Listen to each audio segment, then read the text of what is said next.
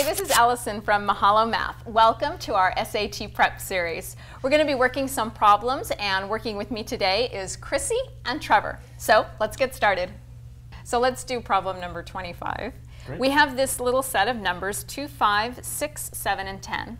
And it says how many different pairs of unequal numbers can be chosen from the set so that their sum is greater than 10. And you don't need to consider 5 and 2 would be the same pair as 2 and 5.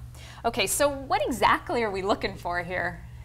How many different times you can combine different combinations of these numbers and have that equal a number that's greater than 10. So 2 and 5 wouldn't work. Yeah, 2 plus 5 is 7. So that pair wouldn't work. And then we know we don't have to check 5 plus 2 because they're saying that's the same, that'd be considered the same pair.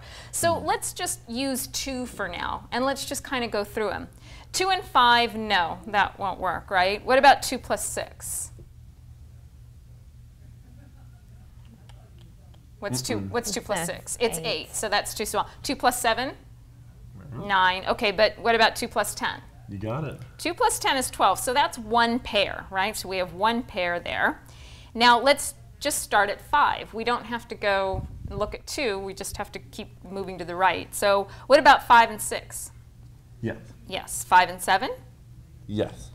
And 5 and 10? Mm-hmm. Yeah, so how many pairs did we get there? 3. And then 4 total. Yes, so we have 1 from 2, 3 from 5. Now what about 6? We've already done 6 with 5, right? So we don't look at that one. What about 6 and 7? And what about 6 and 10? So how many pairs did we get there? 2. Okay, and then let's look at 7. Now we don't need to go left, right? Because we've already checked 7 with 2, 5, and 6. So 7 and 10, will that one work? Okay. So what does that give us total? Because they asked us how many pairs total we could get, right? Yeah, it's 7. Yeah, it's 1 plus 3 plus 2 plus 1, which is 7. So it's A.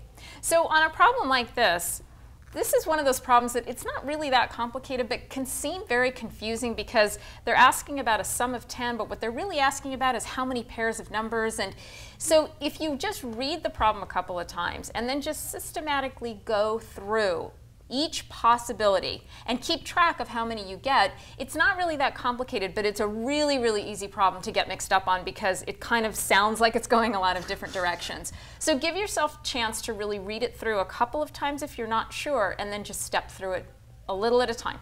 Make sense? Okay, good. Thanks for learning with us today. If you'd like any more information on these topics, click on the links below. And if you have a specific request, please send it to requests@mahalo.com. We'll see you later.